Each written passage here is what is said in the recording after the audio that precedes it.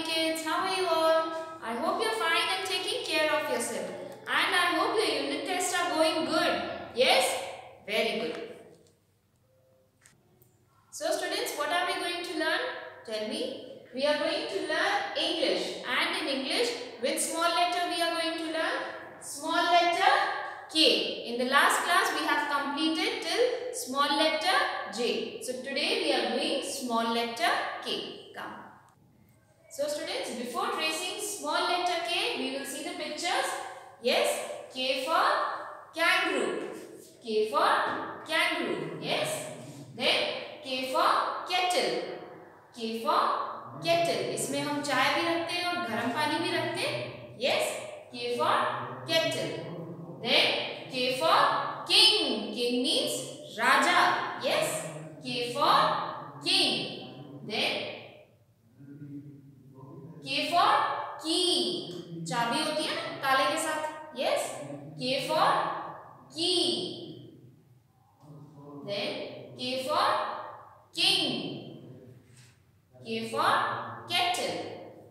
And K for kangaroo. So now we are going to trace small letter K. Come. So students, which small letter we are going to trace? Small letter K. K for kite.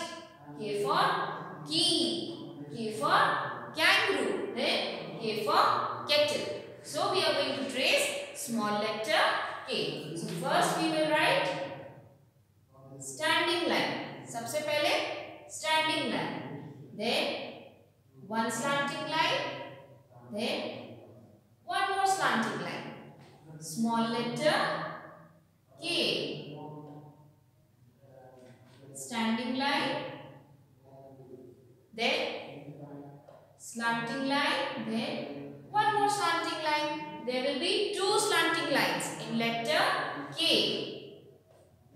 Standing line, slanting line and one more slanting line. Small letter K. Yes, in this way you will trace small letter K. Standing line, slanting line, then one more slanting line. So which small letter is this?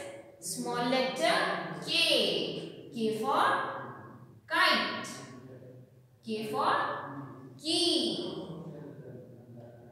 K for king. Yes? So bacha, in this way you have to, first you have to identify the picture which starts with letter K. And then you will trace small letter K. So please practice bacha this small letter K in your notebook. Till then, stay home, stay safe. God bless you.